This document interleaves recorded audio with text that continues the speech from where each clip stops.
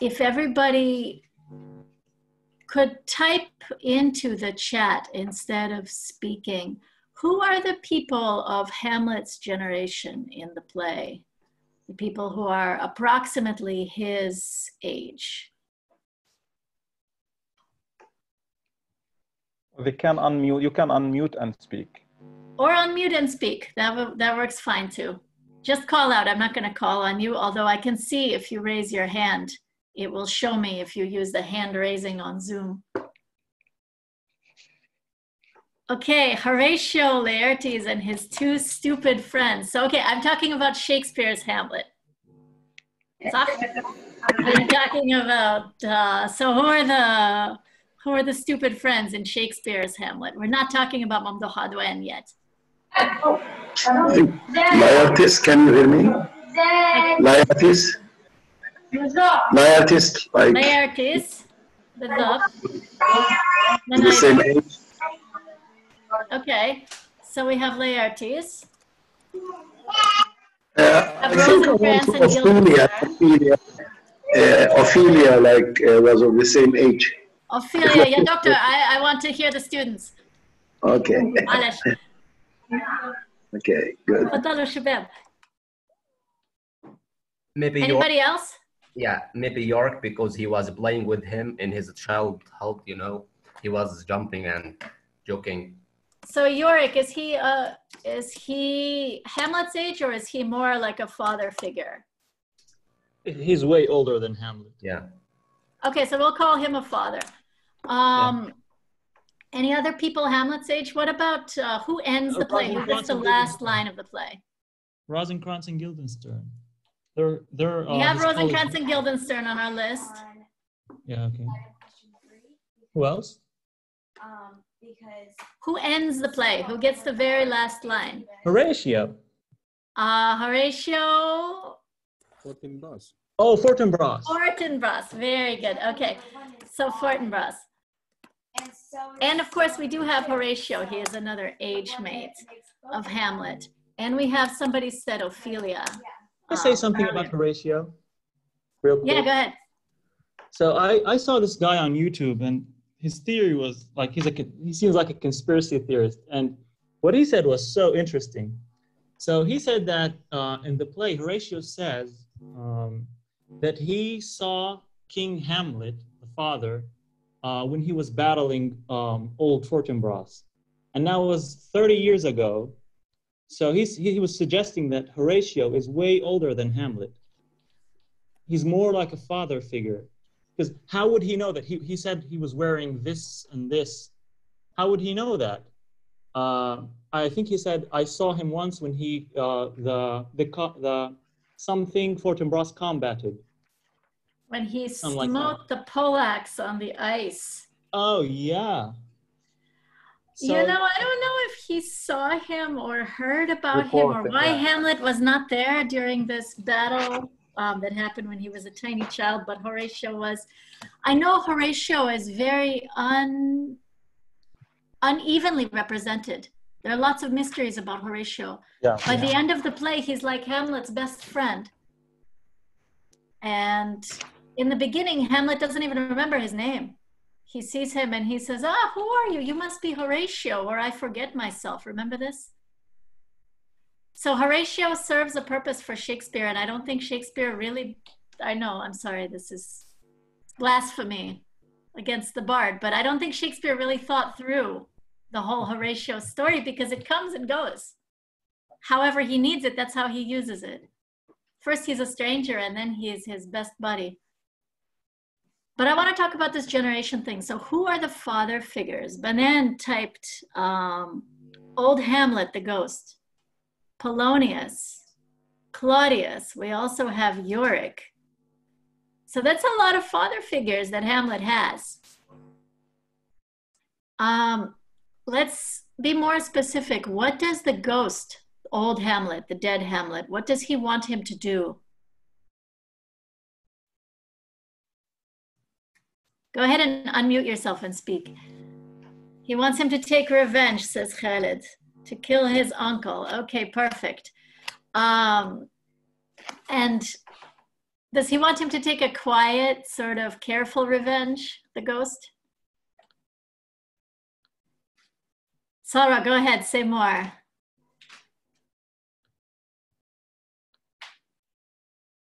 Not quiet. Hasty revenge. Okay, so the ghost wants, we understand, he wants a bloodbath, right? He wants a revenge tragedy where the truth is announced, where the revenge comes and it's bloody and it's dramatic and Claudius can't run away. What does Polonius want? He's another kind of father figure in this play. He's not a father to Hamlet, but he is a father to Hamlet's girlfriend, Ophelia. What does he want? He wants praise and he wants his status in the court.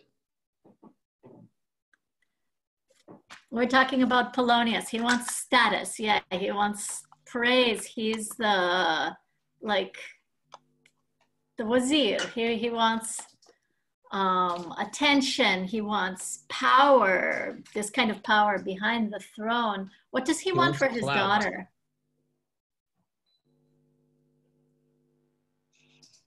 Sorry, someone said something I didn't hear.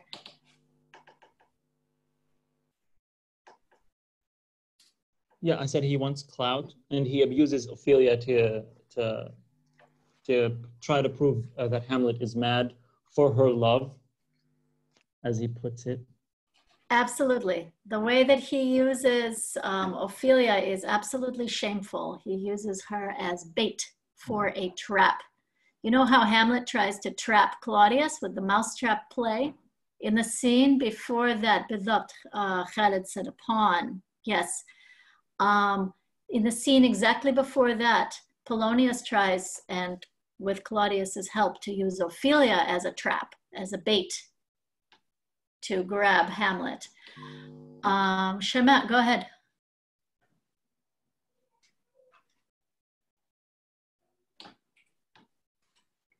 I see your hand raised. Go ahead and unmute yourself and talk, Shemat. تفضلي انت فين؟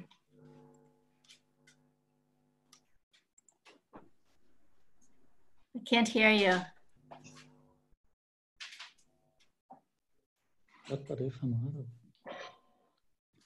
So, okay. So somebody wrote, Shema wrote, Polonius wants Ophelia not to love Hamlet. Do we agree with this, actually?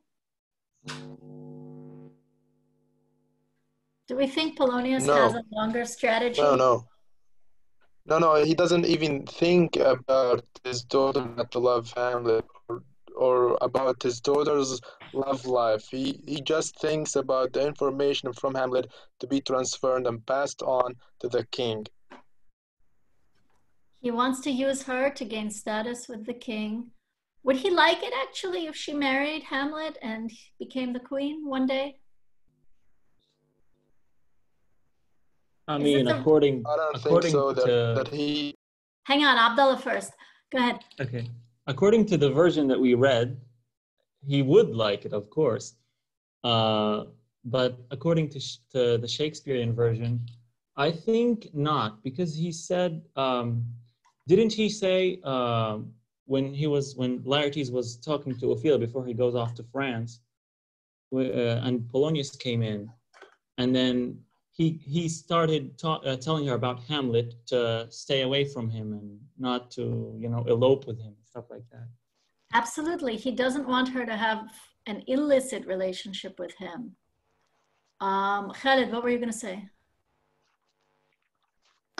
Yeah, I was going to say that he doesn't think about her. Maybe this whole thing about not to go with the Hamlet, about relationship and things, he doesn't want one of his generation, his daughter, to get involved with Hamlet, because he sees that Hamlet is in revenge or is the enemy of the king, and he doesn't want his family to be against the king because he wants status.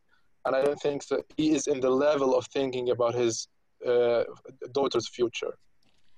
Let me ask you two things. So one, I'm not going to ask you, I'll just tell you, when Gertrude, do you remember Gertrude the queen, when she is setting up Ophelia for the trap? This is Act 3, Scene 1. She speaks. The queen speaks to Ophelia and says, oh, where is it? I'm looking for it. She says, oh, I hope. For your part, Ophelia, I do wish that your good beauties be the happy cause of Hamlet's wildness. So shall I hope your virtues will bring him to his wonted way again. So within Shakespeare's play, it's realistic that Hamlet and Ophelia could get married. That's what the queen wants, for instance. The queen says, when Ophelia dies, she says, oh, I wish I could have thrown these flowers on your marriage bed instead of your grave. You should have been my Hamlet's wife. So it's realistic. I think Polonius wants it too. Because when he goes to the king and he says, oh, I know what's wrong with Hamlet. He's in love with my daughter. This is the disease. Annie, what do you think will be the medicine for this disease? Presumably, oh, they should be together. Let's get them married. So what we're doing now is exploring the resources that Shakespeare has to offer an adapter. Because Shakespeare's play is very rich. It has many questions. Somebody typed in private chat, does Polonius know that the king killed his brother and that Hamlet is attempting revenge? Good question. Shakespeare doesn't tell you what Polonius knows. Shakespeare purposely leaves many questions. One of the beautiful things about Shakespeare is he takes something that his source material makes very clear and he makes it unclear. For instance, why does Hamlet pretend to be crazy? In the source, it's perfectly clear why. He does it to escape danger. But in Shakespeare, it's not useful. His madness doesn't save him from anything. So why is he still mad? So Shakespeare kind of selectively erases some of the motives to make the characters more interesting. And he creates these gaps. What did they know? Why are they doing these things? And because of these gaps, it becomes interesting for rewriters and modern playwrights to jump in and complete these stories. So we're talking about the father figures. We know what they want. Polonius wants, I think he wants a romantic comedy, basically. He wants to increase his own power and he wants to put some playful obstacles in the way of his daughter so that she can get together with Hamlet and they can have, you know, an exciting relationship and get married happily ever after, like a good romantic comedy. Maybe you read some romantic comedies. Or maybe you watched some films with this structure where the father creates difficulties for the young couple. I think that's what Polonius is doing. Claudius is a very weak father figure. He basically just wants order. He wants his authority in the throne not to be questioned, and he wants a good theater of being a good ruler. And he wants Hamlet to play his part in that theater.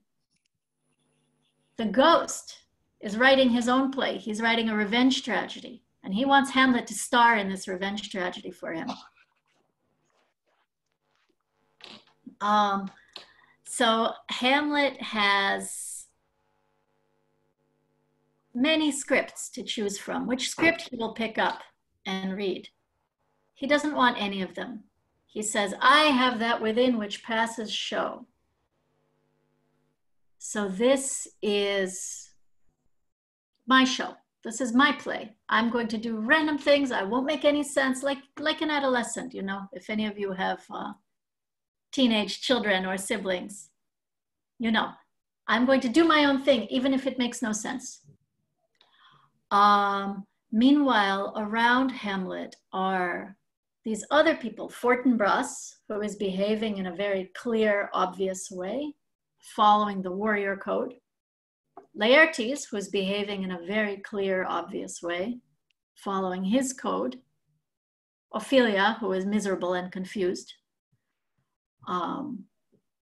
So Hamlet has different models for his own behavior and different parental expectations for his behavior, coming from his mother and his many, many, many fathers. Now I want to show you quickly what some adapters have done with this. Is this okay? Yep. Rafat, it's okay if we go to some slides? Yes. Okay, so here we go. If I can do this. 1 second.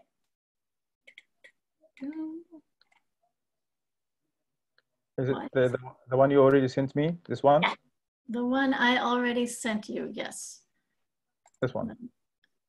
Oh, I can't share my screen is why. You can share your screen, yeah. So do you have to change the slides for me then? Yeah, I can do that. That's kind of inconvenient. But I guess I'm not allowed to share mine, or am I? Let me try. If you unshare it for a minute. Okay, I think I need to first give you the ability to control and share manage. my screen. Because I am only a humble participant at this meeting. Okay. I am not the host. Remote, go on. Now you are in charge. I'm in charge? Yep. I can control your screen. What does that mean? Means you are my Shakespeare. But wait, how am I supposed to do this? Okay. I can control your screen, but I can't shift the slides. Or can I? I can. Oh, but slowly. Yeah. Okay, interesting. All right. I'm still learning this technology, guys, so thank you for your patience. I will not talk long about the first Arabic Hamlet. I only want to tell you one thing about it, which is, well, two things. It starred Sheikh Salama Higazi, who was an old man already when he was playing Hamlet, and it had a happy ending. Here's the happy ending. I don't know if we can go to the slideshow function here. And you can see this is the end of the play. So Hamlet successfully kills Claudius and becomes the king, and the ghost from the wings blesses him.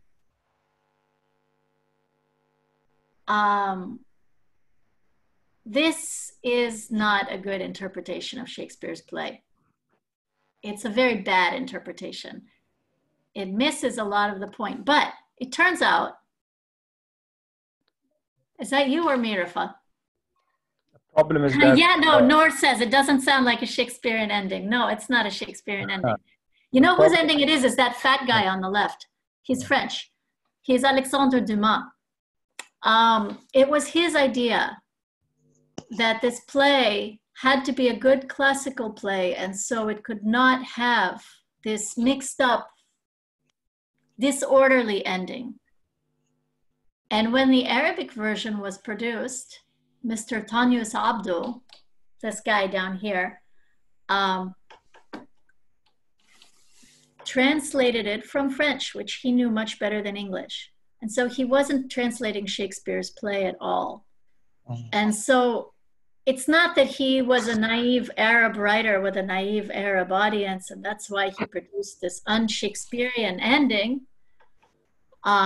It's because the ending is neat and orderly and classical, like a French 19th century play, because that's what it is.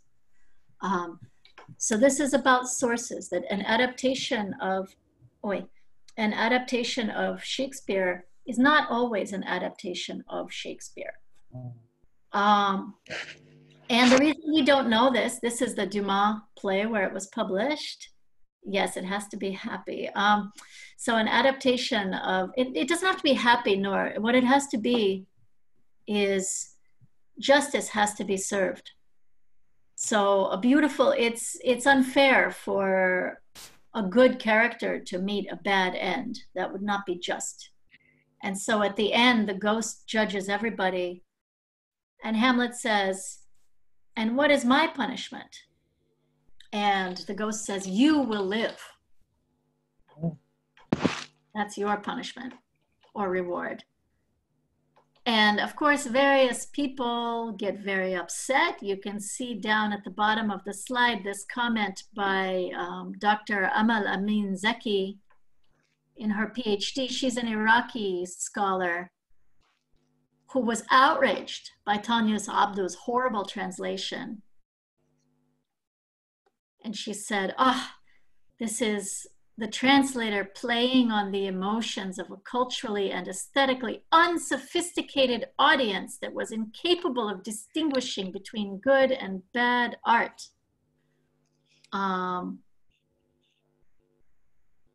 You have, Dr. Rifat has these slides so he can share them with you later. I'm sorry if the writing is too small to read, but you can do this later. The point is just, my point is just that the source matters, that where something is adapted from is going to determine how it's adapted, what the text even is.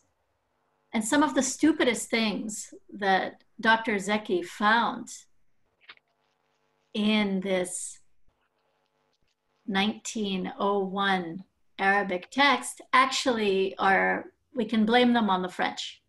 We can't blame them on the unsophisticated Arab audience at all. That's the first thing. So it's a translation of a different text.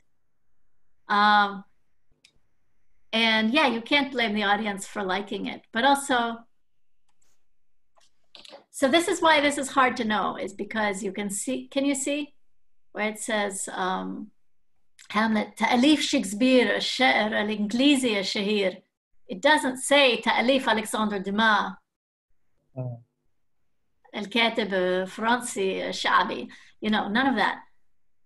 So this is why we don't know about indirect reception, is because writers lie. They will tell you, I read Shakespeare. They won't tell you, oh, I read Cliff Notes summary of Shakespeare. They won't tell you, oh, I read a joke about Shakespeare on my cousin's blog. You know, they'll tell you always that they engage directly with the original. And they'll exaggerate their knowledge of this original. Even if they don't know a word of English, it's okay. So, okay, moving forward. Trying to move forward, hello. How do we do this? It even says riwayat Hamlet, which is not, like, it's a play, it's not even a novel. Yeah, you know, that's what they used to call it. Riwaya meant tamthiliya, sometimes they would add, but sometimes just riwaya. Sorry, I don't know what's happening with this. Rafat, is this you controlling the screen or me? The problem is that every time a participant wants to join, I have to admit him or her. So I don't know if you, can you do that? The participant. I can't admit participants. It's okay. Go on. Anyway, you get the idea. Okay. I can't move forward. Can you move forward? I think you can. I can? Yeah. There's just some delay because I'm controlling your screen. This is amazing, by the way, guys, that I can even talk to you in Gaza at all, and I'm sitting in Boston, let alone control your screens. This is complete magic. Akram writes, it's essential for the translator of Shakespeare to have a good literary competence. Sahih. But Alexandre Dumas had a perfectly good literary competence for his audience. And every translator and adapter is serving a particular need as well as a particular audience. Just like Tanyus Abdu was serving his audience, which wanted to hear Sheikh Salama Higazi sing. So the monologues in that play sound like opera arias because they're designed for performance. That's a legitimate goal for a translation. It's not a literary translation, it's something else, but it's legitimate. Okay, I'm trying to move forward, but I can't. Okay, can do it. I'm viewing your screen. I'm not moving it. Can you move forward? Okay, and move forward one more. So now we're going we're jumping forward 65 years into the Cold War. The Soviet Union is important. Soviet culture is being exported to the Arab world in huge amounts. And in 1964, some people who suffered under Stalin make a film in which Hamlet is not weak. He is not hesitant. He's not insane. He's just a repressed dissident who wants to express himself and wants to find a way to live decently in the face of political oppression, and he can't. This film is very interesting to Arab audiences. It has a big effect. I think we can move forward now. Some more. It resonates with people who grew up under Gamal Abdel Nasser, who experienced the leadership, or whatever you want to call it, of Gamal Abdel Nasser, who was a very theatrical leader. Here he is with a group of actors, actually. You can see how comfortable he is with the stage and with the microphone, and with the audience, especially, always performing for an audience. And so for these people, these intellectuals, Ayem Abdel Nasser, to see theater as politics and politics as theater is very natural. And this colors how they adapt Hamlet. And I think this gets into the play that you read for today that I want to talk with you about, which is Mamdouh Adouan's. Keep going.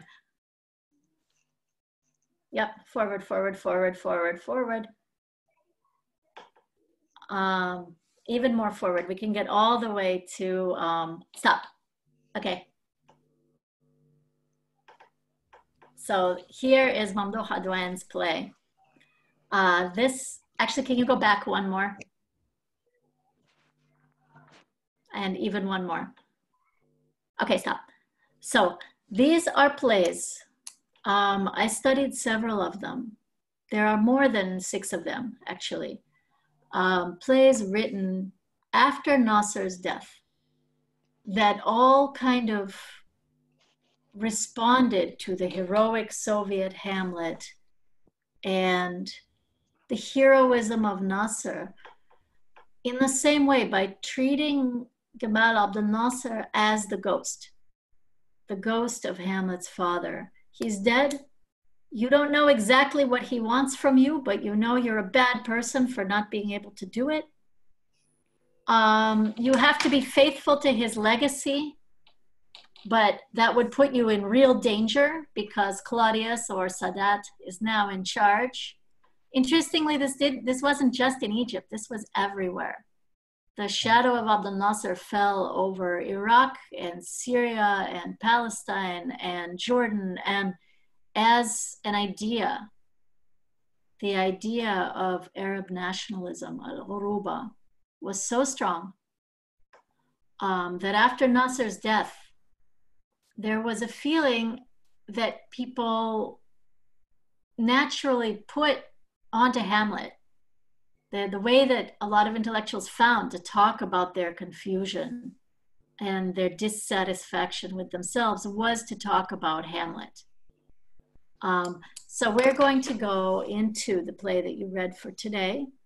It was written in 1976. Shockingly, it was published. It wasn't censored. And you can see how this play works. So, okay, let's come out of the slides. Let me see people again. I see there are now 50 people on this call. Yeah.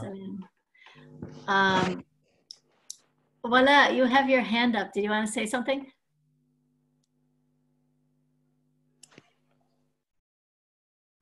No, thanks. Okay,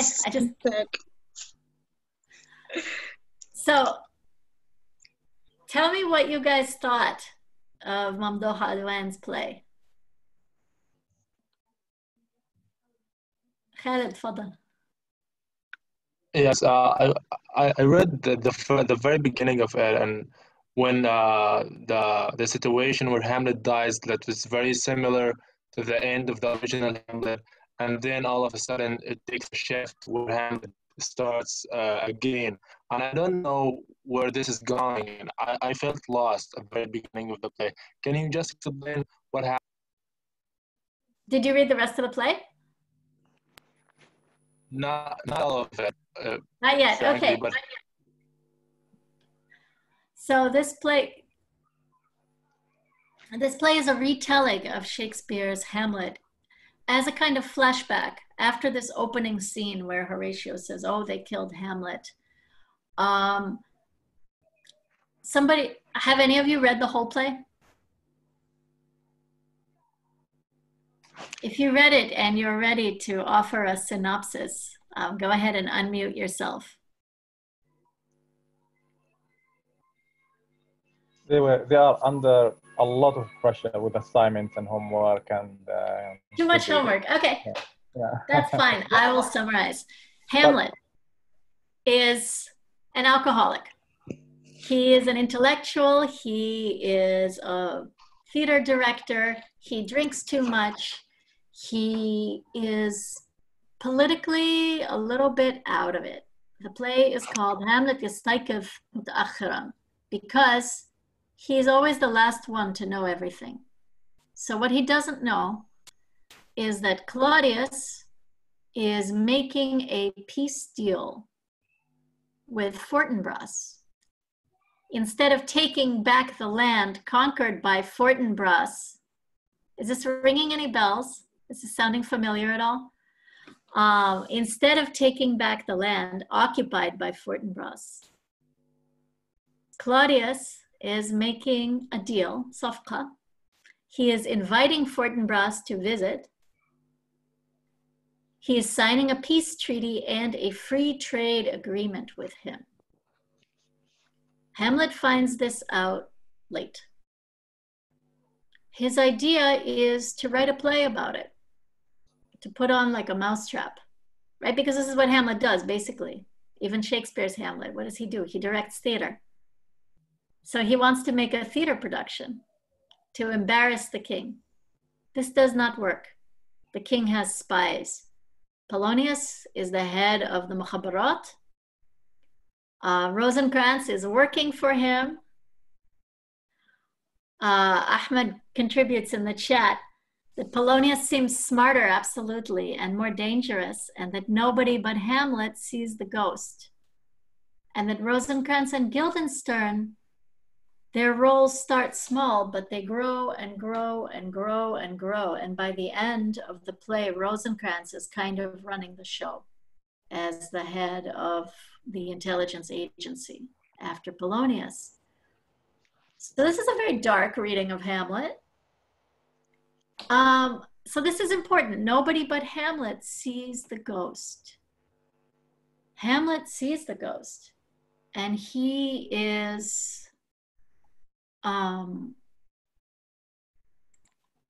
he doesn't know what to do with this ghost. He goes to the grave.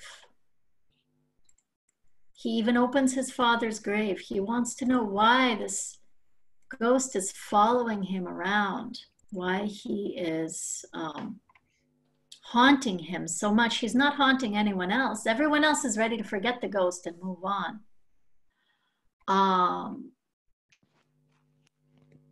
And everyone makes fun of him when he says that he got up and walked out of his grave. So let me find this quote for you. So Hamlet tells Horatio, he says, "It's not imagination. I saw the ghost. I saw my father. I went to the grave and I saw him. I opened the coffin. Oh God, Horatio, a disgusting thing. Is this what happens to dead people? Imagine, my father has become..." So he opens the grave and he sees decay, rot. He sees that it's impossible to be faithful to the vision of this father. He's gone.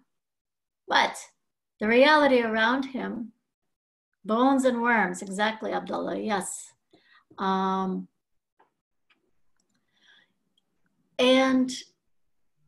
yet, that doesn't mean you can forget about the dead person and move on, because reality is so corrupt. It's capitalist, it's treacherous, because the father is making friends with the, or not the father, the new king, Claudius, is making friends with the enemies of the nation. What do you guys think? What is this play about? From what I've told you so far, or those of you, Amna and Abdullah and Khalid, who have read it, and others who have read it. What is this play actually about? Can unmute, guys. Excuse me?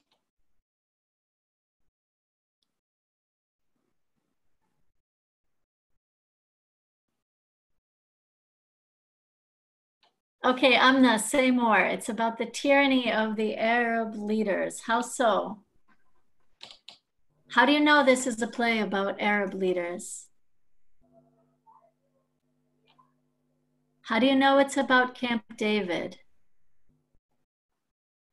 Yeah, Noor hasn't even read the play, but it already reminds him of the peace treaty. Abdullah felt it was about Palestine. So I want to draw your attention to some things about this play. First of all, it doesn't say anywhere, I am about Palestine. No Arab names, no Arab costumes, no Islam, no nothing. Nobody is praying. And if they do, it's Christian prayers that could be anywhere in Europe. It's not marked as Arab at all. Unlike other plays, you'll see like Suleiman al-Bassam has this Mu'tamar al-Hamlet, where they're all, you know, wearing their Khaliji stuff, costumes. None of this. But yes, this play is about Palestine. It's not because you're connecting the dots. It's because it's impossible for any Arab audience to read this play without understanding that Fortinbras is Israel. And that the play, it doesn't condemn Fortinbras, actually. Fortinbras is like the weather. You know, what do you expect? He does what he does. He comes and he says, oh, unless Hamlet is out of the way, my capitalists won't invest their millions, he says. أصحاب رؤوس الأموال. So Fortinbras is Fortinbras, but the people being condemned are Claudius and Hamlet. The people at home, the corrupt, brutal tyrants, and the incompetent intellectuals who are making lots of noise, putting on theater, knocking over tables, getting drunk, and accomplishing absolutely nothing to create any real resistance. And when you read the play, I hope you will argue with each other about whether Hamlet could have done anything different in this play, whether it's his fault that he is so ineffective.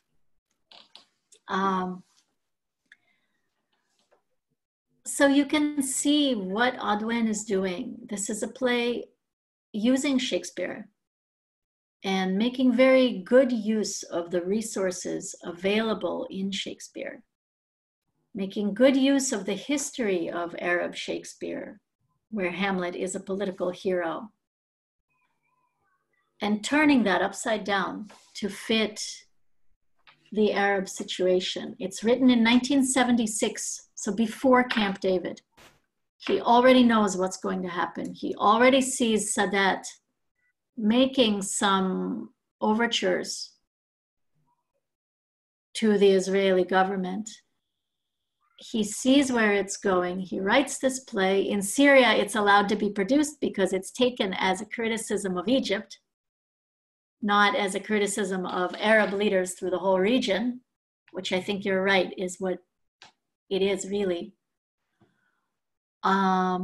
It's not marked in any way as an Arab play, but you can see how it uses the Shakespeare resources and the Arab realities. to produce something that all of you can recognize. Even you who were born long after 1976 when it was produced. I'm ready to stop here and take questions if you have questions. And yes, Malak, you are absolutely right. The very name of the play blames Hamlet. Yes, Hamlet wakes up late. Hamlet oversleeps, implying that Hamlet could have made a difference if he had woken up sooner, if he had been less naive and less trusting and less confident that his intellectualism and his theater would somehow be enough. So yeah, there's a critique of the Arab intellectual as well.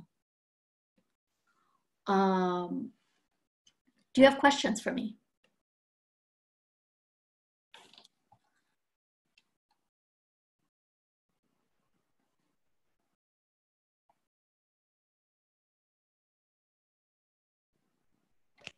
Can I ask something? I don't know. I told them you will all fail if you don't ask questions, but they're not asking questions. I don't They know. will, they will, they will. They'll take questions in the chat because they're too shy to speak. That's fine. But go ahead. I have a list of questions. I like your translation because when I looked at the Arabic text and the author uses the name Goldenstern, I was like, who is this? And then I don't know where he got this Goldenstern. I think it's because we have, but I want to ask a question. If like, I like your honesty to the text. Like you didn't say, for example, this is, maybe he made a mistake. Because I hear people all the time say, sometimes Gertrude, for example, or Barbantio. Sometimes even we're not sure about how the name is pronounced, but Didi Mona, yeah. You didn't assume that this could be a mistake he committed and you fix it. But when you thought of sticking to Goldenstern, did you want to bring this Jewish element to the play, to the text, to keep it? Like sometimes we talk about the Stein or the Stein in the names. Was this intentional from you as a translator? Yeah, I think it was interesting to me that he called Guildenstern by this other name, Goldenstern. So when I was translating Audouin's play, I was translating it, of course, for an American audience. But because of what I told you before about indirect reception, I wanted to leave in the variation because possibly he was not reading an English text. Possibly he was adapting from an Arabic text of Hamlet that I haven't seen yet. This is a trace of something. And yeah, it sounds, German names in English sound Jewish. So it does sound Jewish. Goldenstern, even though it isn't historically. It could be German or Dutch. But yeah, I thought it was interesting, and it was the only trace of anything Jewish or Zionist on the surface of the text. Otherwise, he very carefully kept it completely neutral and delocalized. Okay, more questions, guys, ladies? Dr. Rehat, I have a question. Hello. Thank you for this informative lecture. I know it's a little bit noisy here. In fact, I know that translation is an act of interpretation. Last week I was teaching reader response, and we were talking about like 3 modes of interpretation. Like the last one where we, see how the text is relevant to our time, or, Now my question is like, what text are we translating? Like, are we translating the original text or the text which is like a new production of, let's say, a reader living in a period of time? So I know that all these, translations, but don't we have, like, when we translate, should we like be faithful to the original text or not? See, this is my question, because, I think, reading like other interpretation, or like if somebody is rewriting Hamlet, it's a different play, Of isn't course. it? Thank you. I mean, it depends what you're doing. If you're offering readers, I think it's all about your audience and your purpose, right?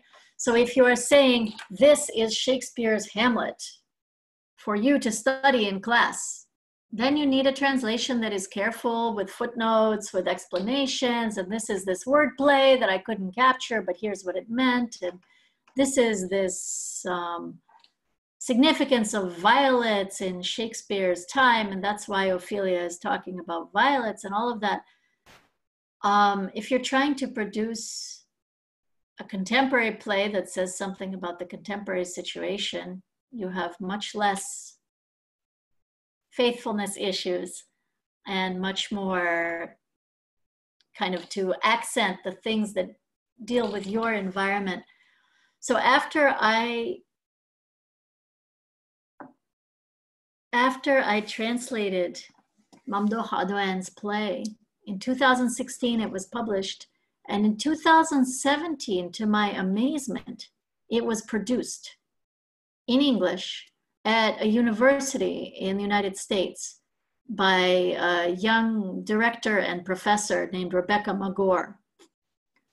And so, for instance, when I had, I used the phrase, our war martyrs, shahada, which was in Adouin's text. I translated it as martyrs, faithfully, because I wanted my readers to see what that text was. And then when she was producing it in the United States, she changed that text from martyrs to our men and women in uniform who sacrificed themselves. You know, she introduced the American cliche. It was perfect.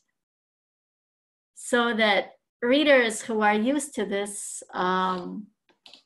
nonsense,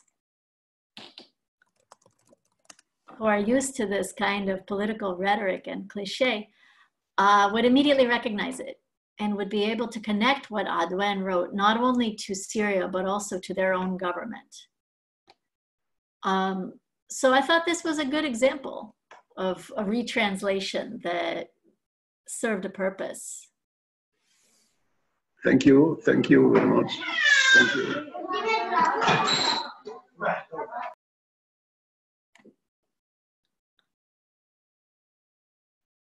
I see many hands.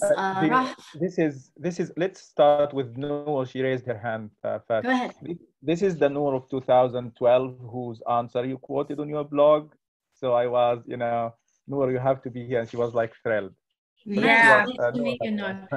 And back then I was like, you doubted me? You thought I plagiarized my answer? Because back then he sent me asking me like, you plagiarized your answer from the internet? I was like, no. Oh, she took my answer. No, I quoted you. I'm yeah. sorry. I didn't mean to get you in trouble. But this brings really good memories because it's been like a long time. Okay, so I'm not going to take a lot of your time and I'm just going to ask my question. Go ahead. Now, I don't know if this is relevant or not, but somehow it was brought up. My question, can we judge an adaptation by its faithfulness to the original, or should an adaptation be read separately from the original?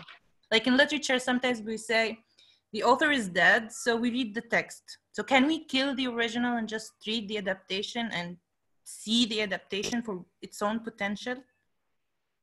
Yes and no.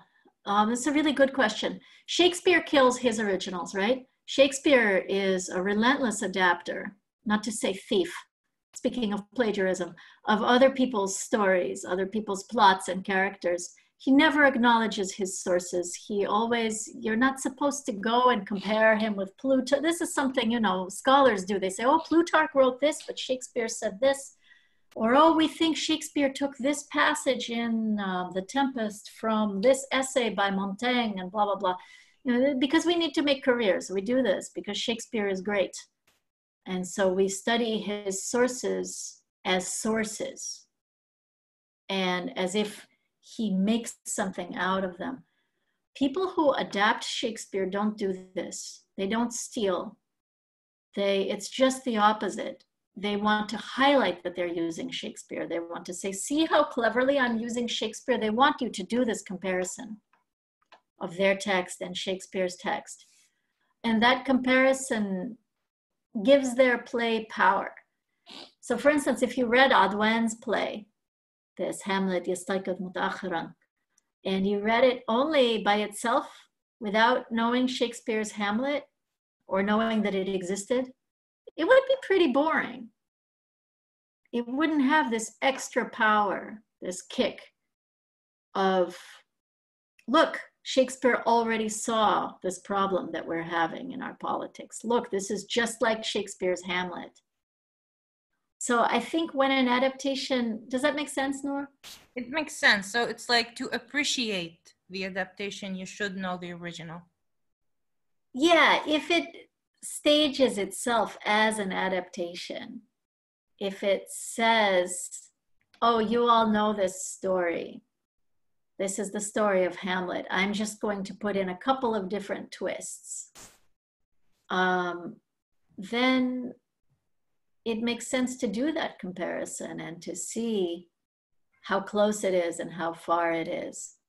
Like, yeah, go ahead. Sorry to interrupt, but I don't know. I'm sure you know 1984 for Orwell. Mm-hmm. There was a movie, Equilibrium. Have you seen the movie and watched the book?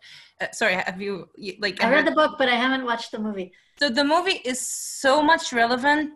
You if you read the book, you see the relevance, but it lives on its own. Like, there are so many like differences, but it feels so much based on the book, and yet somehow the movie and the book are so the same, so much different. So that's why I was thinking, like, the whole dilemma of books and movies, and then like a movie is an adaptation of a book, and sometimes we complain like the movie doesn't do justice to the book, and sometimes you're like, the movie is perfect, but you know, it's not the book. So I think this is why I was wondering if, you know, if an adaptation of a play where both of them are performed, mm-hmm.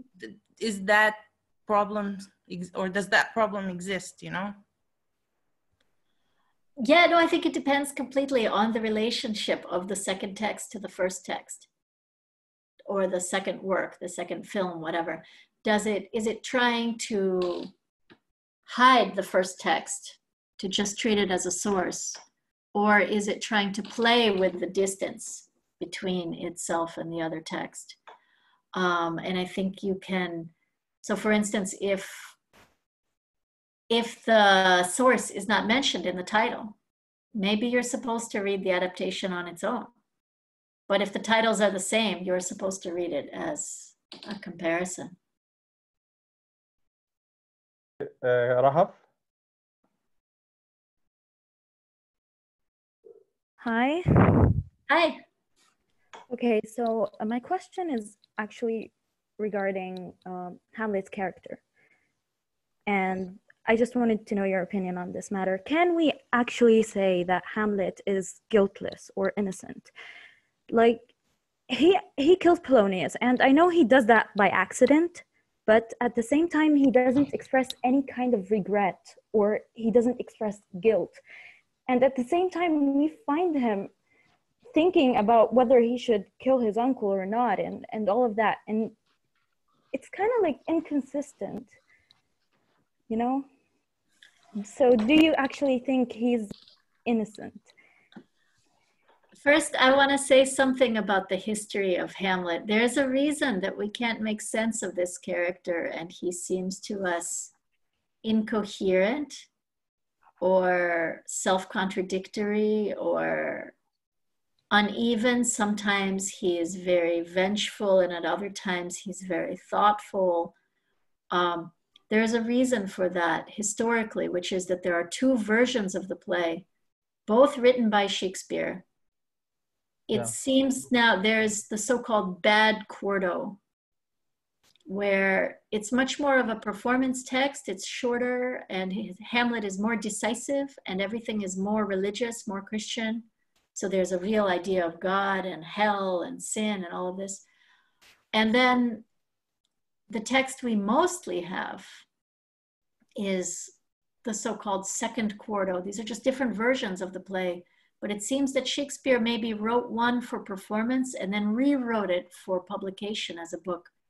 And so that Hamlet has these long speeches and he's very philosophical. And then when editors came, they didn't want to drop any piece of writing by Shakespeare on the floor. And so they picked it all up off the floor. They stuck it together into this kind of monster. And they said, this is Shakespeare's Hamlet. And so there are some contradictions. I'm exaggerating so you understand, but that's one reason why Hamlet is so hard to understand morally, why he's all over the place. Can I say I agree something? with you. I don't know if I don't think he's very innocent. I think the way that he treats Ophelia is very hard to explain. I think many of my students believe that that Hamlet killed Polonius intentionally. Yes. Hamlet was threatening to his mother in a way, in a sense, and somebody was hiding behind the curtain, and he shouted, "Oh, help, help, help!" And he recognizes the voice.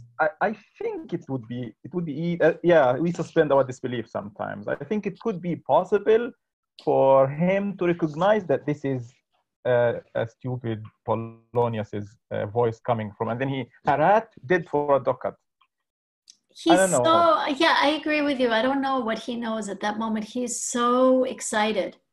He's so about his whole conversation with his mother, and there's so much tension in this confrontation for him. And then he takes out this tension in, killing this character behind the curtain.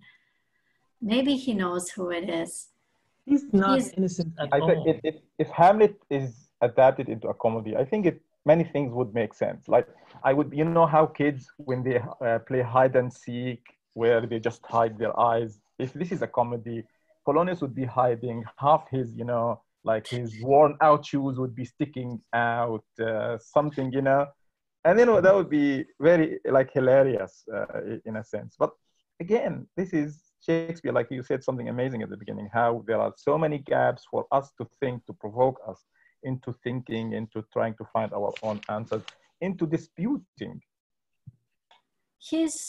I think it's important to realize that about Hamlet too, just for ourselves as people and as readers. It's important to understand just because he's in a horrible situation and he's surrounded by injustice and he's being betrayed and spied on every side and reported about and misjudged and everything, it doesn't mean he's a good person. Just because he's in a bad situation, it doesn't mean that he's a good man. And Noor points out in the chat that he's also having some trauma because he just lost his father recently. And he's responsible for so many deaths before the play is over. I mean, he sent Rosencrantz and Guildenstern to their deaths very coldly. Well, as he points out, that's that was not that's their own fault, as he says. I mean, let's see, Maram. Abdullah, excuse me. Maram is raising her hand. Go ahead. Go ahead. Hello, everyone. Hello. Actually, I have two questions. First one is about Hamlet Wakes Up Late. Why do you think the character of Polonius is different from the one that is in Shakespeare's Hamlet? And the other question is about, do you believe that Ophelia is really committed suicide or not? Okay, thank you. I'll talk about Audouin first. His Polonius builds on things, it builds on resources that Shakespeare makes available. Do you remember how Shakespeare has Polonius behave when his son goes to study abroad in France? Do you remember what he does? He sends a spy. He sends his servant and says, go find out, who the Danish guys are in Paris and find out what my son is up to and don't let him know you're spying on him. So Polonius has this spy master kind of thing. For us, it's funny, but it's very easy to turn it sinister into a real kind of mukhabarat behavior. And in an Arab context, of course, that's how you would see that kind of behavior. Look, he's spying on Hamlet, he's spying on Ophelia, he's spying on his own son, Laertes. And so then it's easy for Adwan to turn him into someone who really wants power, who's not funny, not a comic character anymore. Even though the young people in the play try to laugh at him. Also, it's interesting that he's corrupt. He's stealing from the government supplies in Adwan. I think it's actually very clever. I think it's a very good use of Polonius.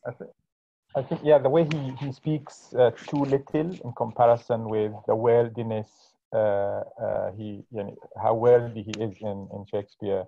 I like also how the fact that we had the sense that in Shakespeare that Laertes was a womanizer. He was in France chasing women. But here he's like, he's going to study, get your diploma. So because this is again the Arab patriarchy. They send the people in authority. They send their kids, wherever they are, paying them the money of the state, and then we know what they do. Go get a scholarship and study our Arabic folklore or whatever over there. Yeah. So we have Khalid, Saeed, and then Ahmed is also planning to ask questions. Go on, Khalid. Yes. I would like to add something before asking my question about Hamlet killing Polonius, and the reason that it was intentional. In my opinion, it is intentional because he just saw the king before coming in the chamber of his mother. So regarding my question, I know that this is like a drama and it was written for the sake of being like acted on the stage, but I would think of this Adwan like work of more a parody, because it's like when I read the part I read, like I couldn't stop laughing about the way and he wrote this play, and I also compared the character of Horatio, how it was in Shakespeare and how it was in Adwan, and how Horatio became like so audacious to talk and not to agree with everything with Hamlet and to ask him, and even he has the chance to soliloquize. So I don't think why like we don't consider this as a parody. I know it's like an adaptation, it's like for acting, but can you like tell me what you? I can, yeah. Different people use the word parody differently, and I have discovered that many people from different parts of the world and different literary traditions, like in East Asia, for instance, parody doesn't mean something funny. But for me, a parody is something that would make us laugh at Shakespeare. And I think this play doesn't make us laugh at Shakespeare. I think it makes Shakespeare laugh with us at our political situation. That's why I wouldn't, because the way that I use the word parody is something that exposes what's ridiculous about Shakespeare's play. Like what Dr. Rifat said about if you could see Polonius's old shoes sticking out under the curtain and Hamlet was stabbing him, this would be a parody, right? Because it would make you laugh at the plot holes and the ridiculous points in Shakespeare. But this is something different. I think this is using Shakespeare as a rhetorical tool or weapon to laugh at other things. We have Ahmed. Ahmed wanted to ask a question. Ahmed Sheikh Khalil, go on briefly. Yeah, hi, Ms. Margaret. Thank you for this very informative lecture. I think, I'm sorry, Dr. Rifat, but I think this is the best Shakespeare lecture I've ever taken so far.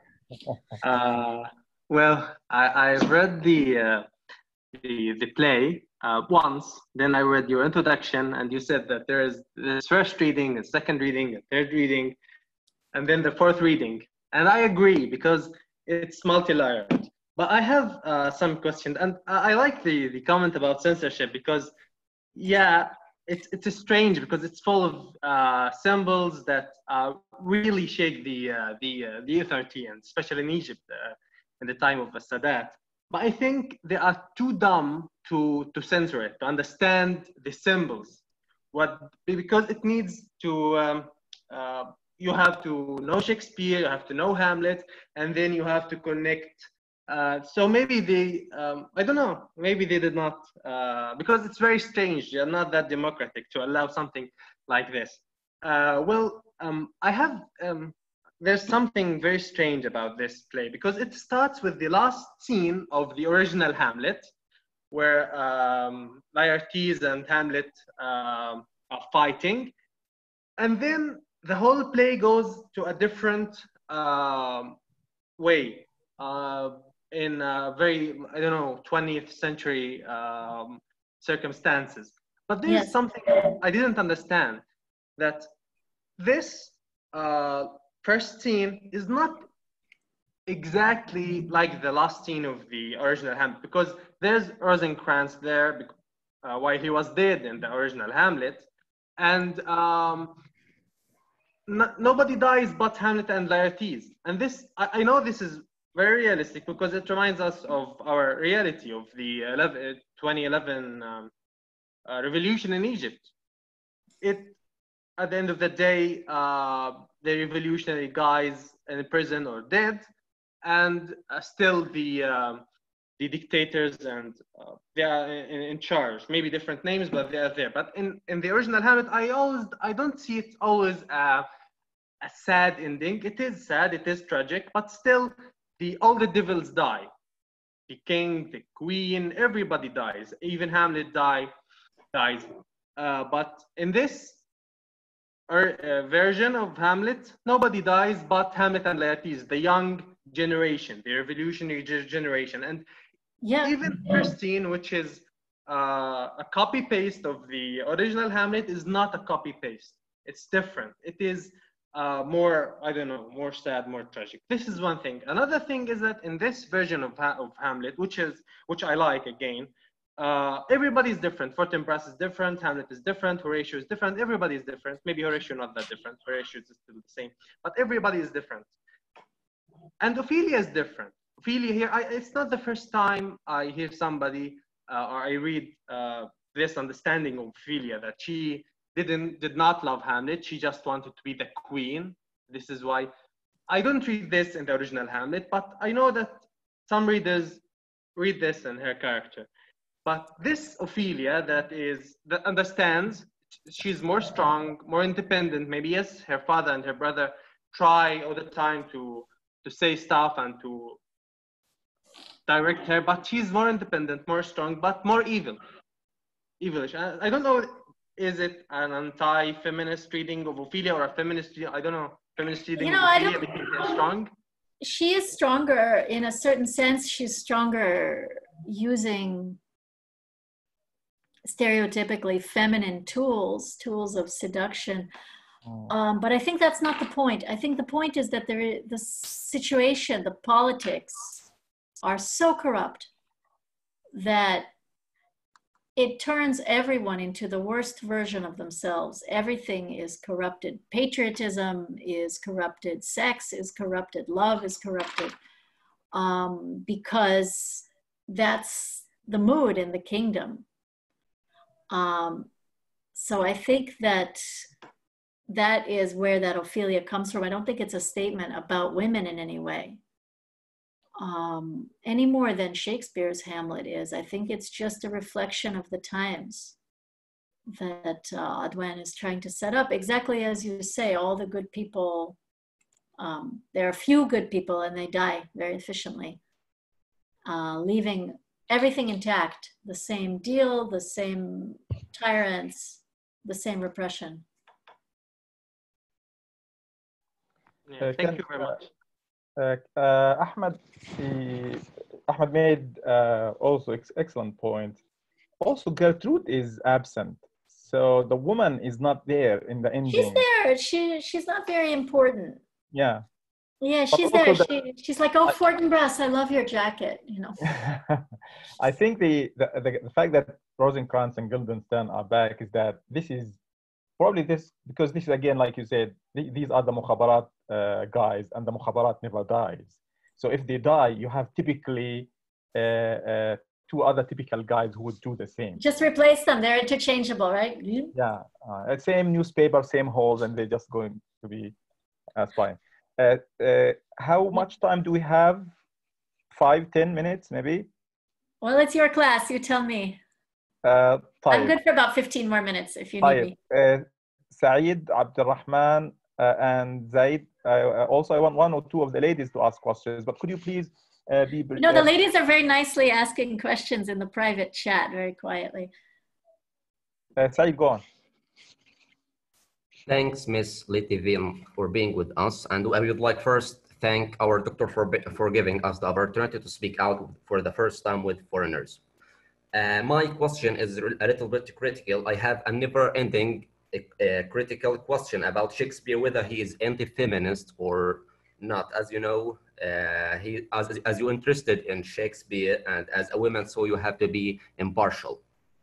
My question is, my point is, some critics believe he is feminist and some say no. Those who say that he is anti-feminist say that he just reflects the society traditions and how society treats just women without, and you have to pay much attention that all of his plays without any signs of regrets with women when she is killed, you know? Does that intercede for him to be anti-feminist, just to reflect the society habits or traditions? I don't think he's anti-feminist at all. I think his female characters are deep and interesting. I just pasted into the chat, almost as a joke, an article that someone wrote last year actually suggesting that Shakespeare's works were really written by a woman because he's so feminist, because his women are, you know, often they disguise themselves as men. And when they do, nobody can tell that they're women because they're not stupid and they're not foolish and they're not trivial. You know, they're completely on par with the men, sometimes smarter. I think Ophelia is in a very difficult situation in this play, and it's hard to judge her. But her speech about, oh, what a noble mind is here overthrown, when Hamlet breaks up with her very violently and cruelly, I think it's a very good speech. And she's completely on top of the situation. She understands what is happening. So yeah, I think if anything, it's men that Shakespeare is very critical of. His men are often violent, sometimes foolish. They lie, they cheat. Yeah, Ophelia is smart. There's one instance. Sorry, I just jumped in because I got excited. Where Hamlet tells her when he's preparing to play the mousetrap, to put on the mousetrap, and he tells her, "Can I lay in your lap?" or something like that, and she understands the curse word that he says slyly, and she tells him, "You mean nothing." And the word nothing was used in another meaning, another connotation back then. So she understands. Of course she understands, but what's she supposed to do? Her radius of movement is very narrow.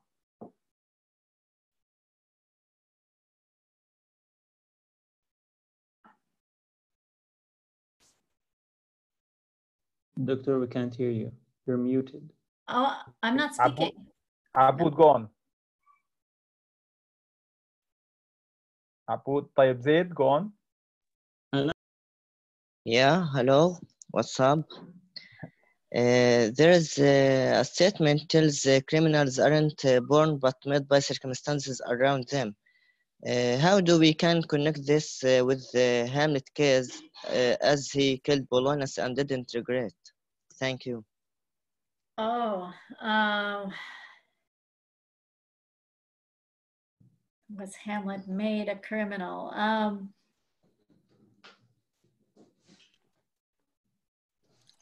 This is a complicated question. I don't know. It's because there's a reason I don't know. Zaid, the reason I don't know the answer to your question is because Shakespeare doesn't let us see Hamlet before everything goes wrong. We never see Hamlet when he's happy with Ophelia. We never see him when he's happy studying in Germany, getting his degree in Wittenberg, studying philosophy. You know, we never get to see him before everything in his life goes topsy-turvy. So we don't actually know what the man was like. We have to take Ophelia's word for it when she says, oh, he was so handsome, he was so smart, everyone respected him.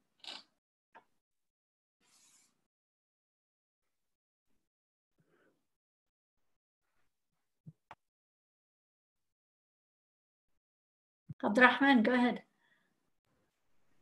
Okay, I don't know why am I asking this question? Just out of curiosity. But I want to know what were your motivations to translate Adwan's version of Hamlet? What motivates you? What provokes you to translate it? I thought it was a very good play. I liked the wordplay in it. I thought it was clever and smart. I thought I had published a book called Hamlet's Arab Journey. This book exists now also in Arabic, Rahlat Hamlet al-Arabiya. And publishing this book, I thought, okay, I'm making many arguments about Arab culture and the Arab world for my basically American and English readers. And maybe I should let them see some things for themselves so they don't have to take my interpretation. They don't have to take my word for it. So these were my motivations, that I enjoyed the play and it was fun to spend. Oh, thank you. That's nice. That's not the book though. This is more recent, and this is just a collection of articles. Somewhere up there, I think the first slide is the picture of my book. So anyway, I just wanted to make my sources available to my audience so that they could read this for themselves and they could see. Can you tell us about the cover? Because everybody was fascinated by it, because it's more Palestinian, because this is the typical Palestinian kufiya, this white thing. My both grandfathers had kufiyas like this one. So, and once you see it, you can't unsee it. It's true. Yeah, this is the Sheikh Zubair, as someone just said in the chat. Yeah. Exactly, as Rahaf said. Yeah, it's, and you guys have so many good questions in the chat. I apologize that I don't have time to get to all of them, such as Hamlet is in the wrong play. What would be the right play for him? No, I didn't make that cover. This is not my book. This is a book of essays that I co-edited with Catherine Hennessy, and her husband made this cover for the Sheikh Zubair, or the Arab Shakespeare. Just, you know, to be funny, to be there was. What'd you say? I think that like there's a part in the cover on the left corner, the very left corner, the guy with like a black face, like the face is not showing, and then you have him dressing as, I don't know, I see like a military dress. I don't know if it's like it looks like a yeah. So this shows like, yeah, hukm al-askar that we have like in some Arab countries. Mm-hmm. So that's actually from a play. That is from a production. So is the one on the right. Yeah, I know. But like when you put it in the from a Shakespeare production by, I think this is a Moroccan play by Nabil Lahlou. And that's one of the costumes. So yeah, they had him in local costume. I don't know. How do you feel looking at Shakespeare wearing this, wearing the kufiya? I told Dr. Rifat he looked like my grandpa, like same mustache, same everything. And he claimed that he looks like his grandpa, which would mean that we have the same grandpa. No. Are you related? طيب, Ahmed Abul Jidyan. Ahmed, could you please go on with your question?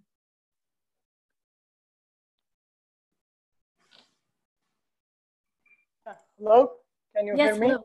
Yes. Yeah, my question actually on its title of the title of the play, Hamlet Wakes Up Late. Yes. Why waking up late now? Oh no. Oh yes, I guess that I'm muted. Anyway. No, I hear you. What's waking up represents on Hamlet actually? Does it represent the stupid thoughts of Hamlet, or and if you want to explain it in general, the stupidness of the Arab governmental systems or something like this?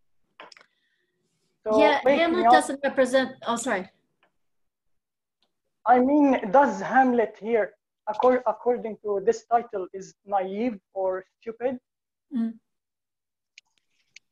Thank you. Yeah, he wakes up late in the sense that, okay, so. The last one to know anything. He's the last one to know. We'll start back in Egypt. We'll start with Tawfiq al-Hakim, who you might have heard of. He has a novel called Awdat al-Ruh, about how the spirit is going to return to the Arab lands and they're going to have a revolution. This was 1952, he was foreseeing, maybe. And then Gamal Abdel Nasser came and said, yes, I am the revolution that Tawfiq al-Hakim foresaw.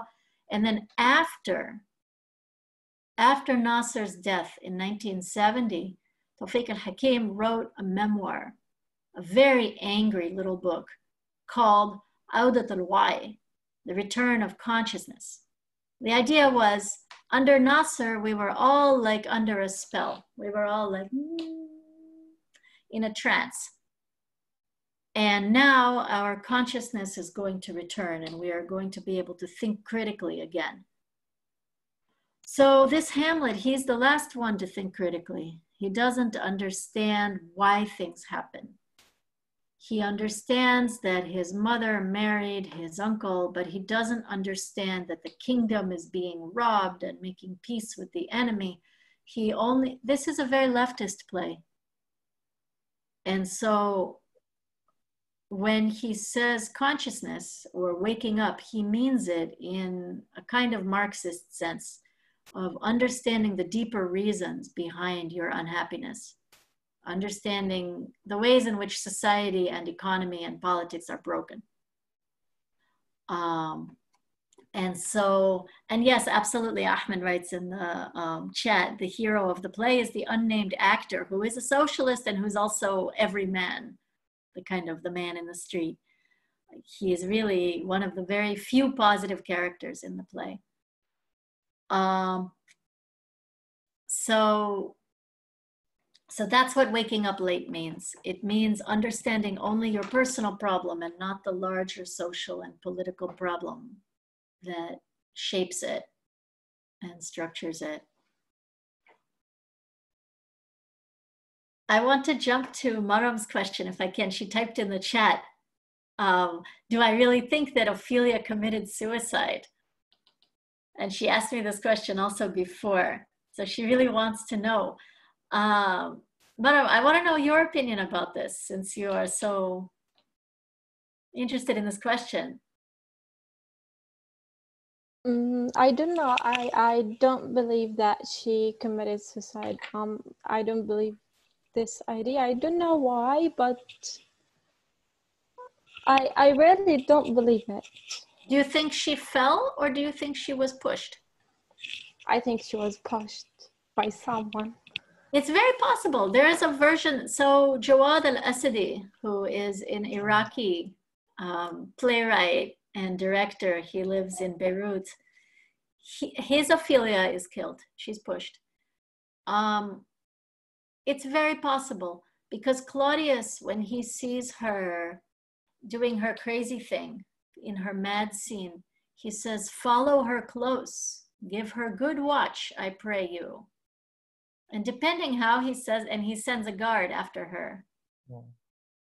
Depending how he says this, she's becoming very dangerous to the regime. She's saying completely inappropriate things about Hamlet and maybe soon also about Claudius and about his marriage. Crazy people are very dangerous. So yeah, if you want to read it that she was killed, you can.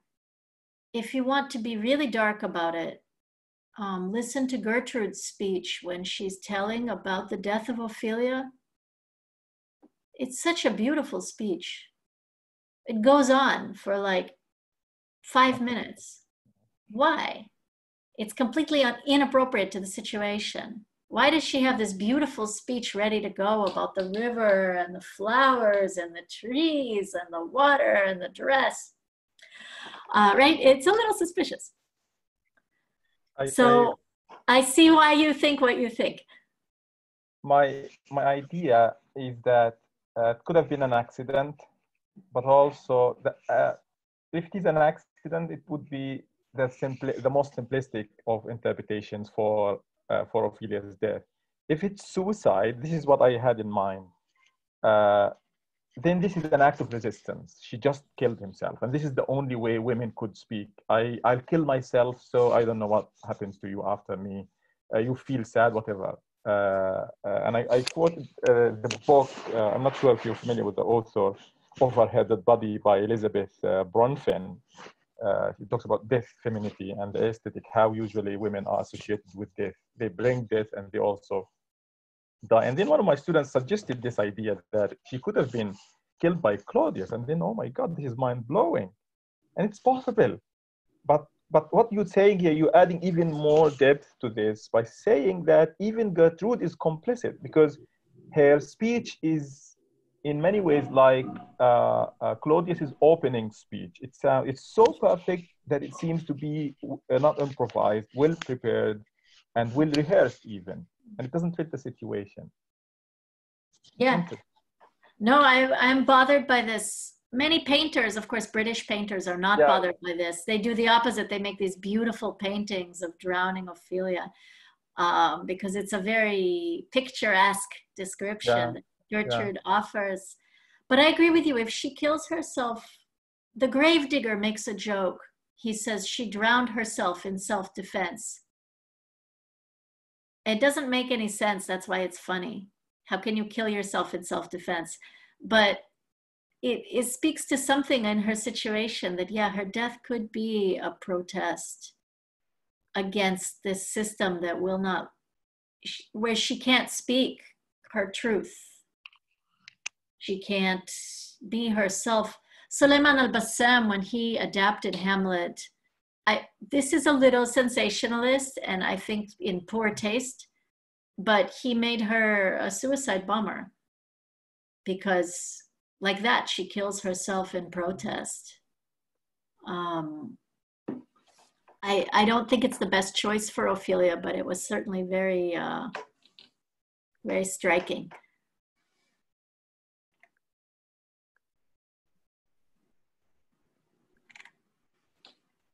Okay, guys. Do we have more questions? Shaima wants to know, why did Hamlet not commit suicide? This is an interesting question. He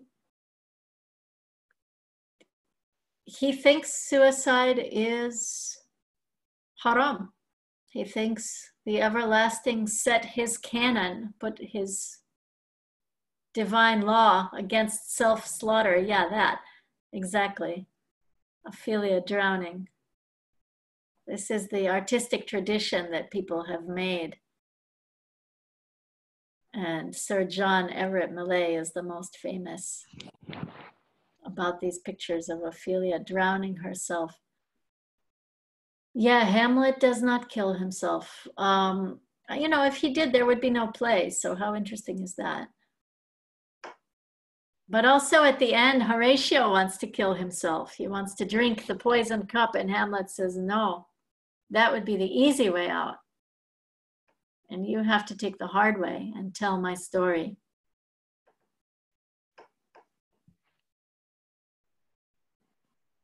Which is so selfish. Oh, totally. But he's totally selfish. He's never that. Yeah, he's self-consumed. I wanted to ask something really quick, and I don't know if we have time. Sorry, I always jump in like because I'm too excited. Okay. I'm okay, Rafat. You tell me how we're doing.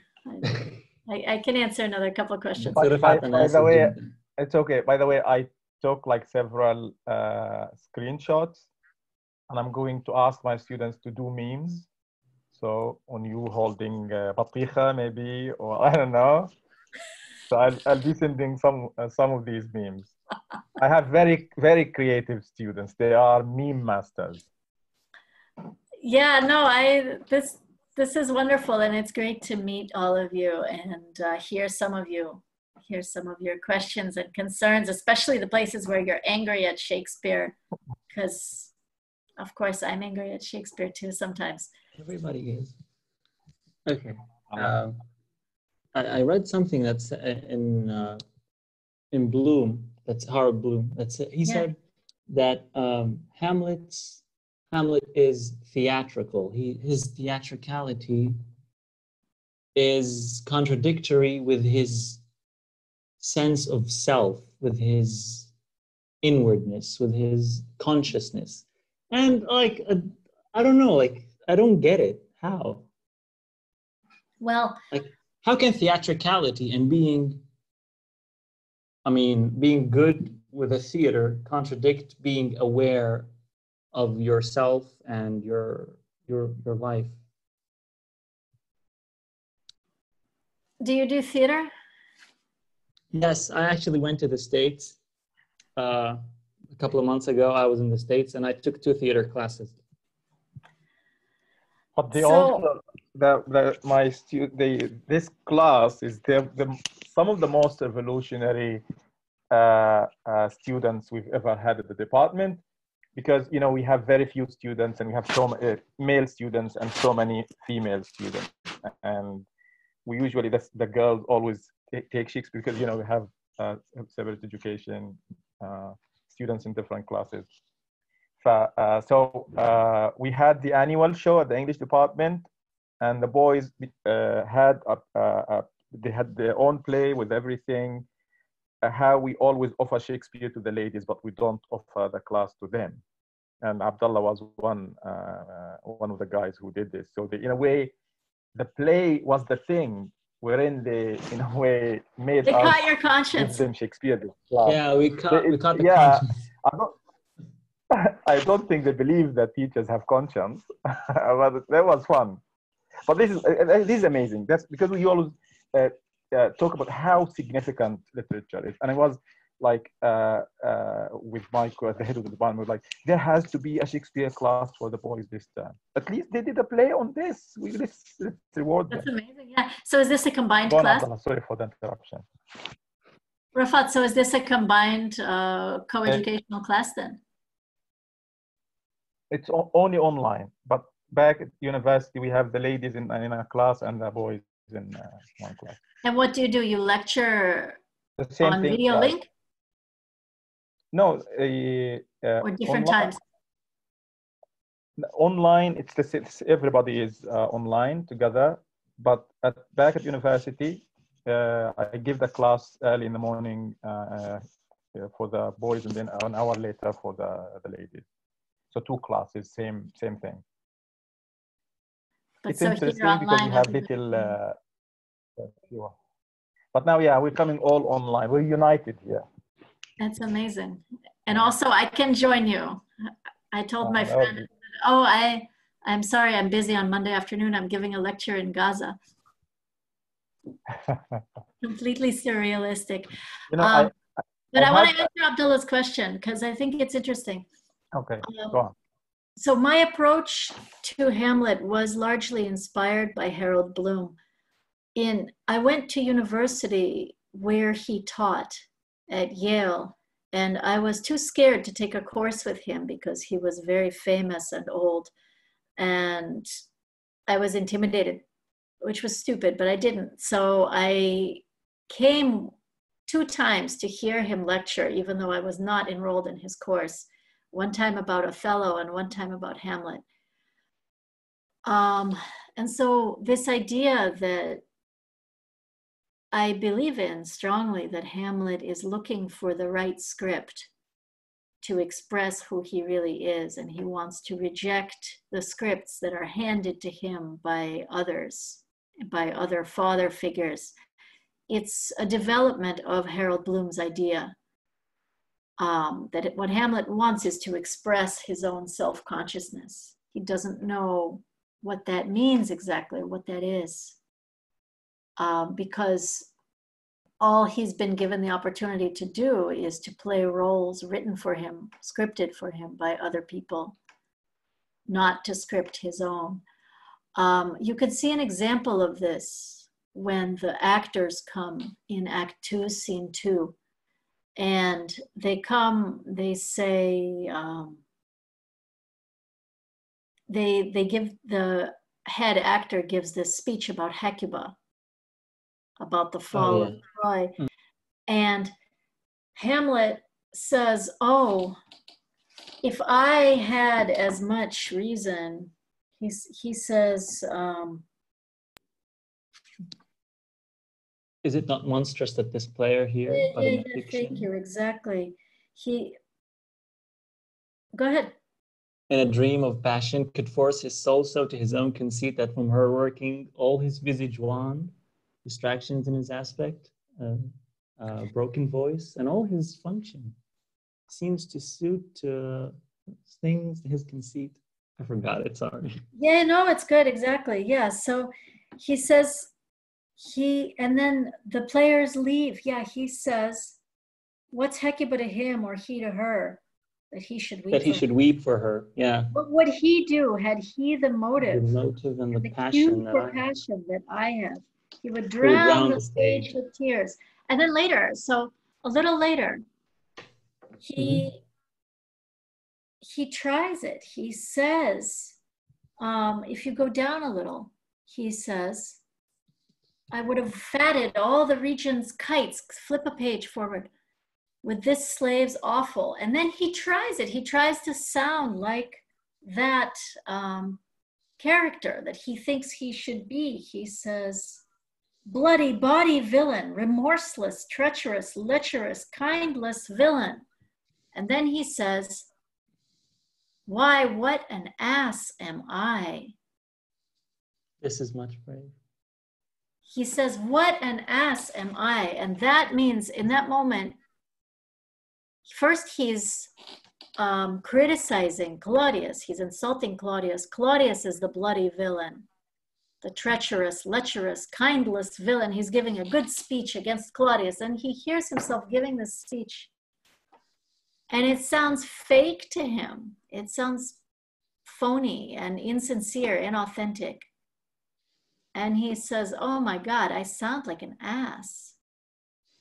So that is the moment of Hamlet overhearing himself and his theatricality coming into conflict with his authenticity. Does that make sense? Oh, wow, it does. So if you perform it that way, I've seen it performed that way. Julian Lester performed it that way. But I've always read it like that this, because I'm influenced by Harold Bloom, who says Hamlet overhears himself. This is what makes Hamlet so special.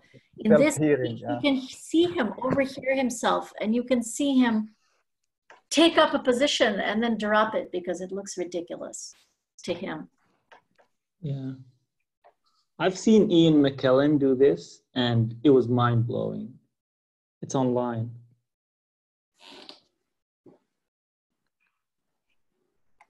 Yeah, it's a great speech. It's a very strange speech. He's in this speech, he orders the play. He agrees that the play is the thing, but he's already ordered the play in the previous scene.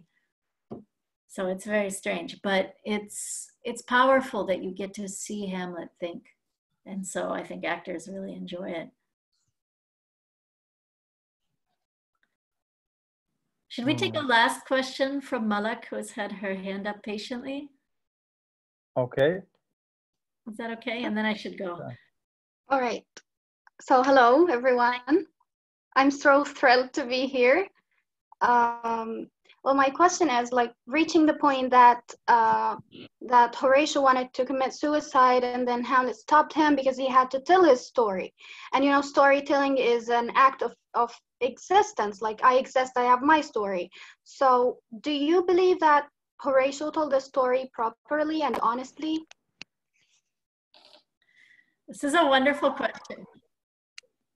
Many Arabic adaptations start with this. They start with Horatio as the Hakawati, who has to tell, right? Who has to retell it, and you understand that this is his version of it. In Shakespeare, we don't get to see it. We don't get to see how Horatio would tell it. Exactly. I think he's not going to tell it properly. I think everyone in this play, has a theory about Hamlet, and they're all wrong. Everyone has a story of what's wrong with Hamlet, and they're all wrong.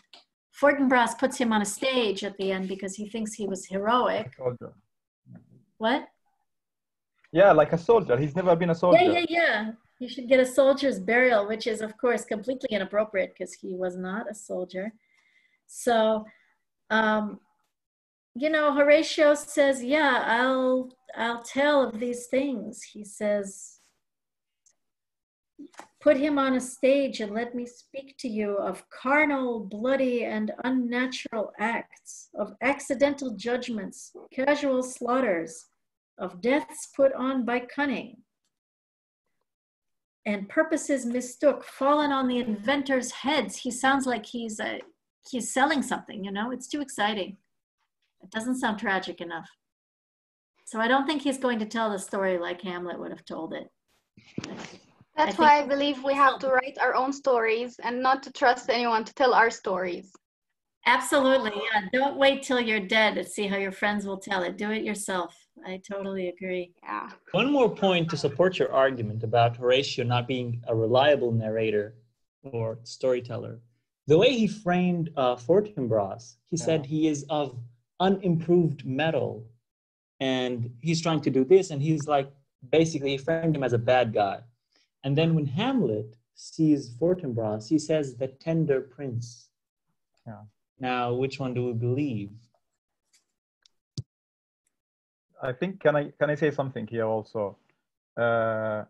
We discussed this extensively in class, the issue of framing, how Fortinbras was framed first. We had a bad idea about him for the negative framing in scene one as a hot person leading mercenaries, a group of mercenaries with, you know, people hungry for just want to eat, just want money, etc. And then Fortinbras was framed to us by Hamlet.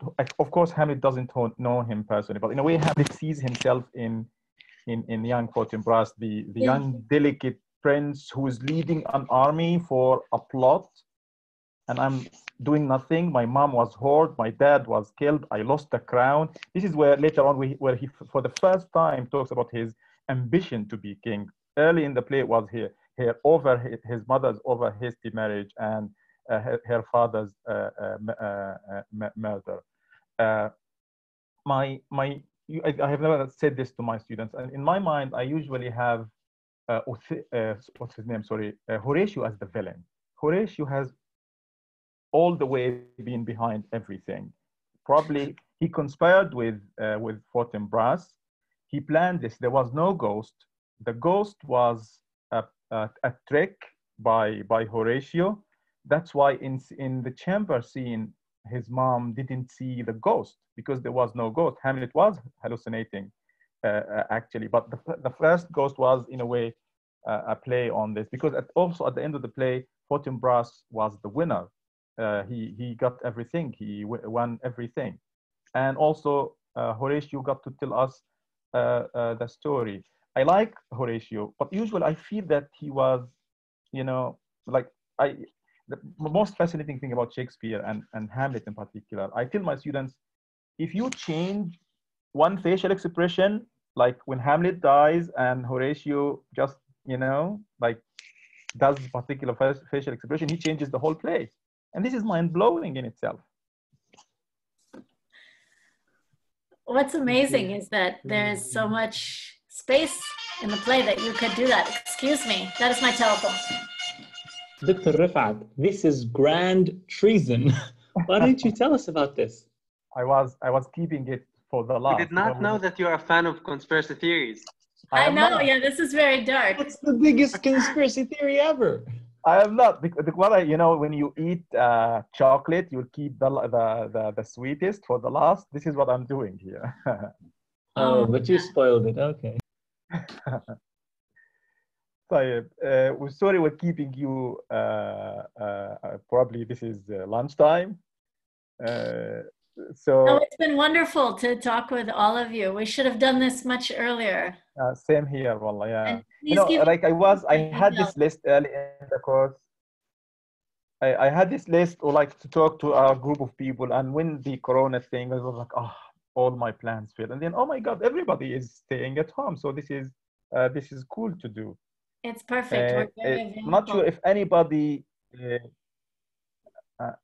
wants to say something very briefly عشان ما يطلعلهوش وحمة في وجهه ولا حاجة.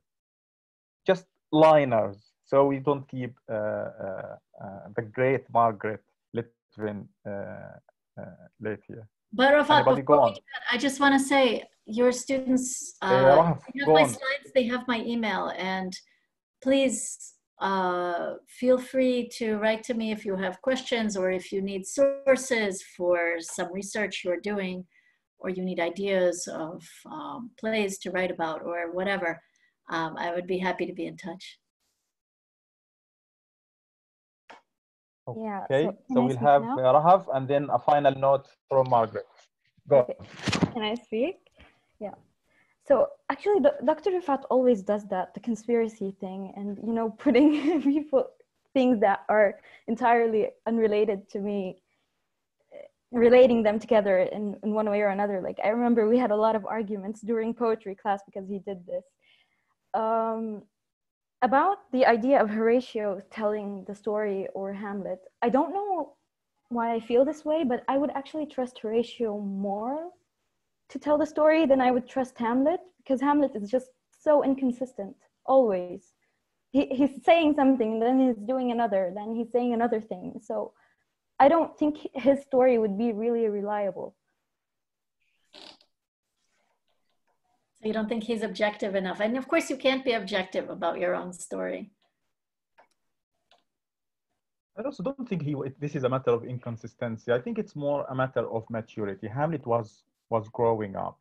I know many people trash Shakespeare for having two Hamlets, but Shakespeare wants to have two Hamlets because there was the young, you know, university guy, a dreamy prince, and then later on after. And then we spoke about this journey of initiation going to England, and this also going to England itself, how England even a journey to England changes people. And this, we talk about the psychological archetypal image of the sea changing here. The sea changed him. Even later on when he came back, there was very rare mentions of his dad.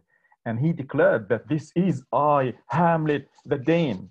So I don't think this is a matter of inconsistency. This is more about growth, about maturity. We have a different Hamlet.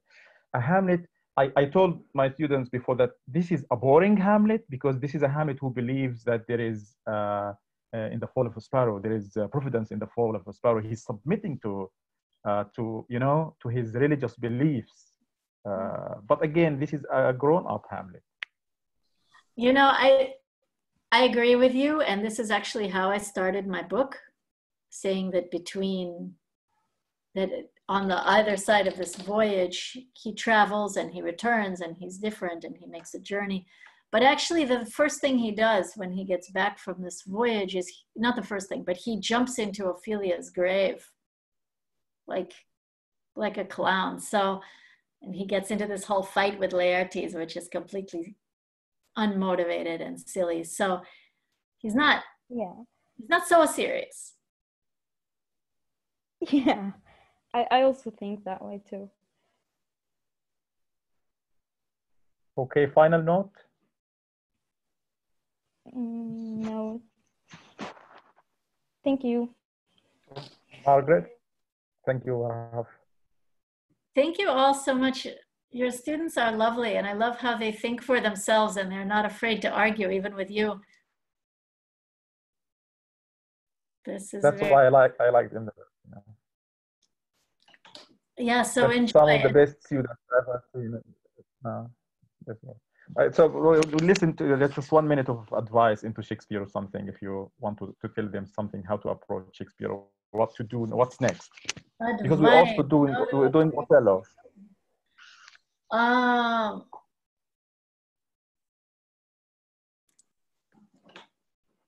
Yeah, no, this is hard with the advice.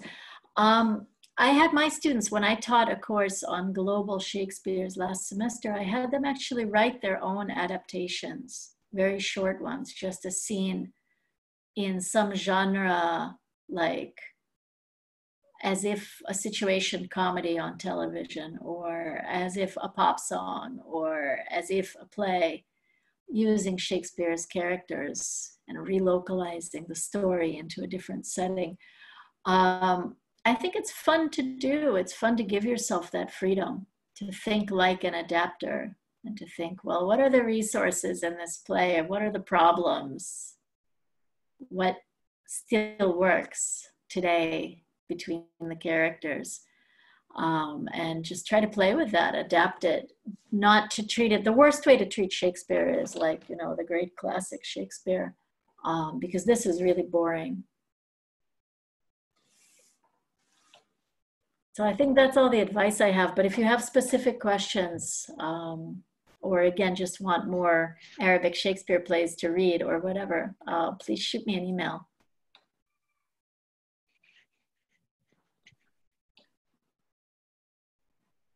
And thank you very much for letting me visit your class.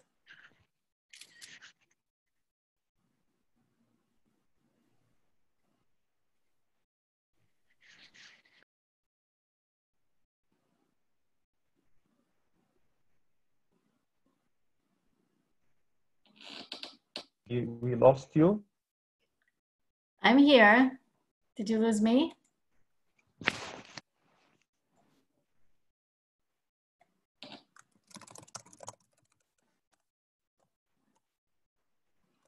Have we lost you, Margaret? We can't hear you. No, I'm here. Can you hear me? Yes, now we can hear you. So thank you very much. Alf Shukr, okay, you typed Alf Shukr, so thank you very much. You've been amazing. It's been 8 years of waiting for a class like this, and I'm sure we can do more sessions in the future, maybe next year, next semester. Sounds good. Let's not wait 8 years amazing. until we do the next. I'll give the slides to my students, and I already recorded this. I'm going to post it on YouTube and send it to the students who didn't attend the class. So